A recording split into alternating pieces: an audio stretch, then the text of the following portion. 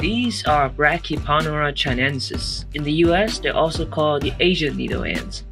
You can tell from its name that they're native in Asia, found in many places like China, Japan, Korea, and so forth. But in the US, they are an invasive species.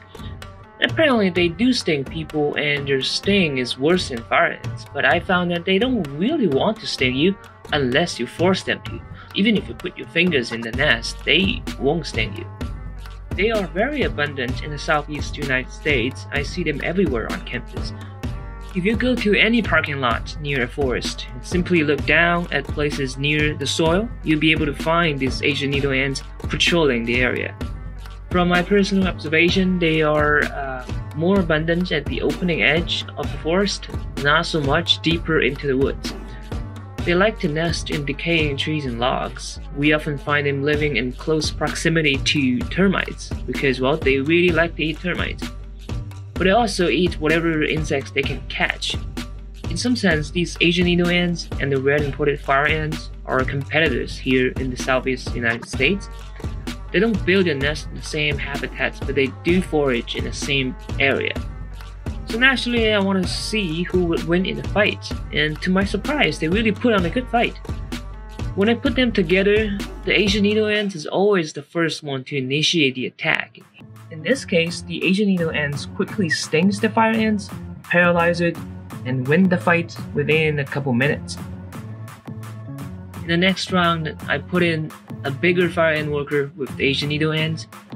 At first, the battle was really intense. They both want to sting each other, but they can't immediately hold on to each other to deliver a good sting.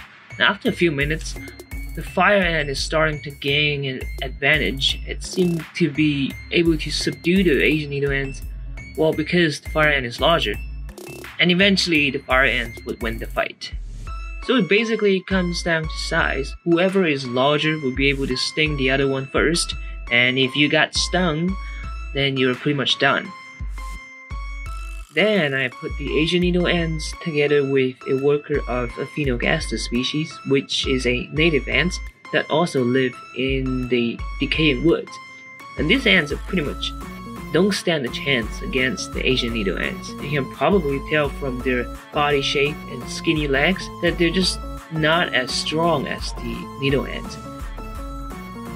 As you can see, these are some really aggressive ants. They could be a bad news for the local ant species, but there is also evidence that they did not have a huge impact on the local ant diversity when they invaded an area. So perhaps more studies are needed.